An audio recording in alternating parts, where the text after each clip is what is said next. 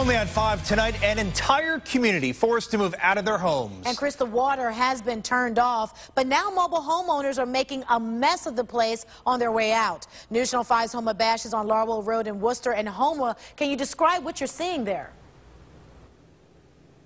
It looks like a disaster zone, just honestly like a tornado tore through this mobile home. But actually, it's residents that have done this to their own homes after being forced to leave. Somebody robbed us. George Manuel has been living in Worcester's Larwill Mobile Home Park for 30 years. In 30 days, he's got to get out. I'm not leaving till the last moment because it's wrong. I have nowhere to go. I'm not just going to go on the streets, live in a cardboard box.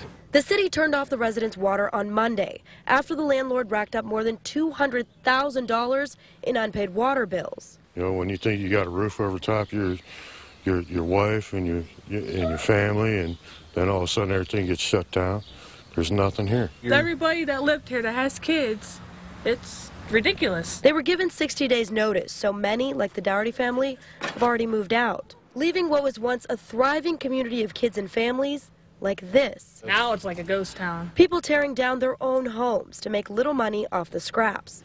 It wasn't free to live here. It's not free to have my trailers. For the ones that remain, it isn't easy. A hot tub filled with water to flush toilets and buckets used to bathe. People ain't used to this, and we shouldn't be this way because neglect on the property owner is just ridiculous.